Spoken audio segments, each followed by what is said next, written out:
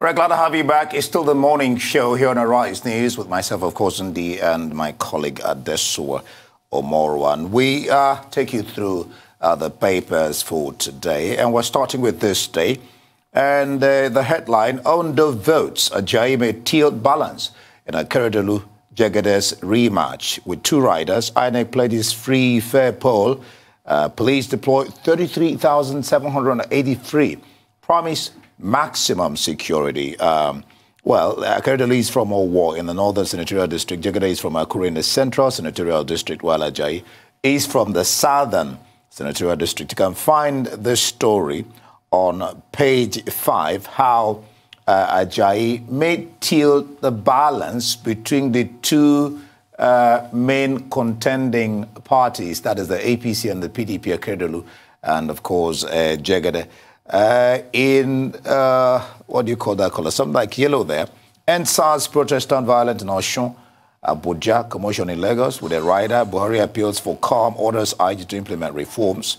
And then, of course, let's go to the masthead. NSA, 712 billion naira presidential amnesty money unaccounted for. 712 billion.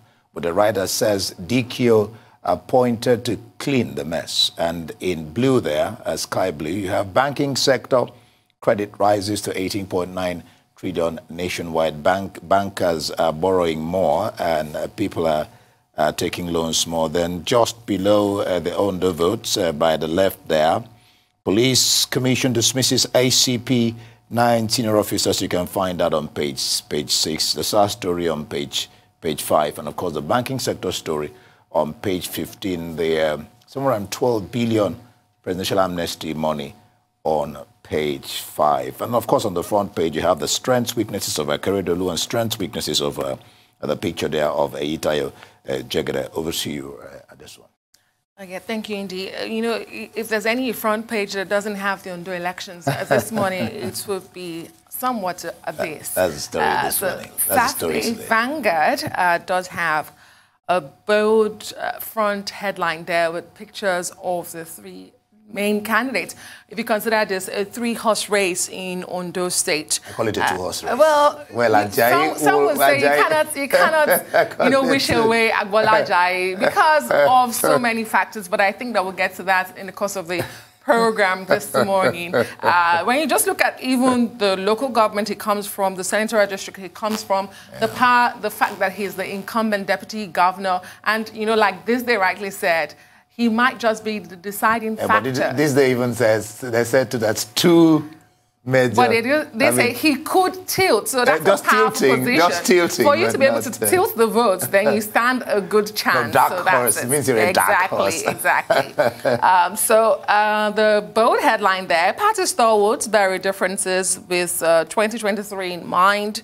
Tinubu sacrifices, Fayemi's plots on play. A lot of writers following that story. Might want to pick up a copy to follow through. Above the masthead there, budget 2021, presidency to spend 3.2 billion naira on travels. Interesting. The picture of the president and his vice there. And right beside that, NSAS protests. Gunshots, violence as protesters, police clash. 7 arrested, 5 exotic cars impounded.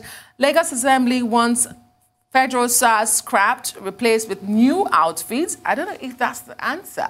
It's more of that's something I was thinking about this thing yesterday. And for me, it's more of a bandwagon thing. It's more of an emotional outpouring instead of sitting down to reason this out, because this is anti-robbery squad, special anti-robbery squad. If they have along the line deviated from their mandate, they should be called back for me. Is that replacing them with another? Yeah, and reform. Outfit. Because if you take them out, all armed robbers too. How will you handle armed robbers? Well, we do have, or there are those who argue that we do have the police. Yeah, we have the police. Yes. But these people were carved out of the police for this special task. So it means they have something extra. Maybe extra training, extra intelligence. You do make a point. It's not all been bad for the special anti-robbery squad, because they've had some good moments. If you look at some of the major kidnapping kingpins. I mean, they were arrested and uncovered by the Special Anti-Robbery Squad. It's not all been bad, but then again, they will say some occupation cannot afford to have bad eggs. Occupations well, I wonder that if there is none that will not have, but it's just the extent of the bad eggs and how you're able to rein them in. Yes, yes. So that's on the front page. Asaba massacre, terrible blotch on Nigeria's history. My miraculous escape from kidnappers. Then 57-year-old once female Guber aspirant.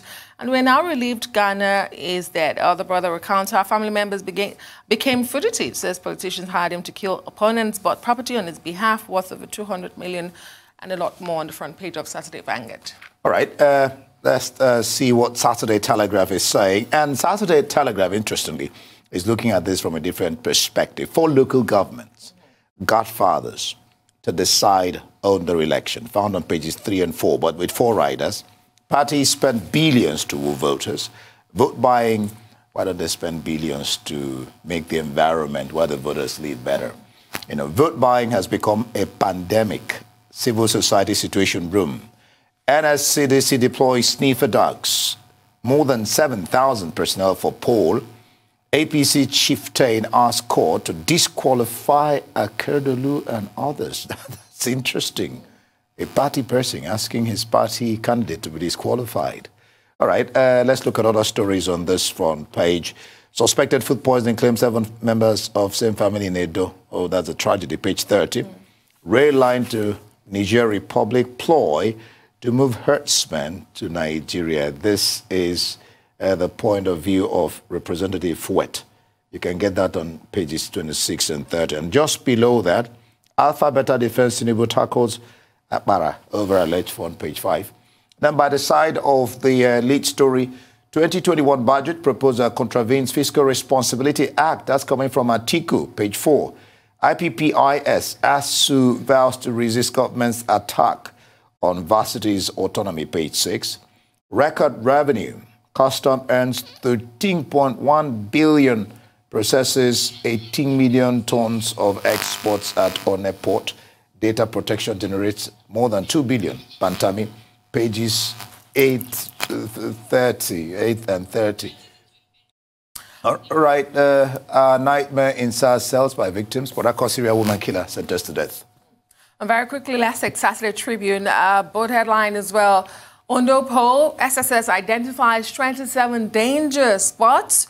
Buy, sell votes, go to jail, INEC warns. OAUVC won't be returning officer, says INEC. How 1.4 million voters will elect next governor. And above the mast, dots below the masthead there, Alpha Beta, XMD fight dirty over Tinubu rider. Both sides allege multi-billion naira sleaze.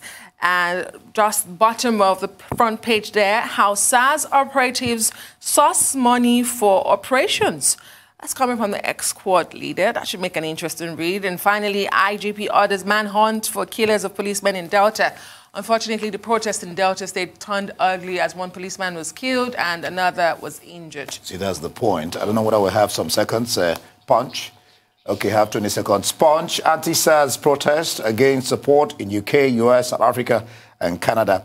Then just the picture of the governor of the state, exploded Lagos gas plant operated without planning limit investigation. The question to ask is, how did they get to begin operate without permit? That is where you hold the government accountable. Whether it's a state or the local government, they should be held accountable. This thing shouldn't happen. All right, just at the masthead there, Akeredolu, Jegede, Ajayi in tight race under 2020 as state holds 7 government polls in 44 years. And that's all we can take from the newspaper review this morning on this special edition of the morning show.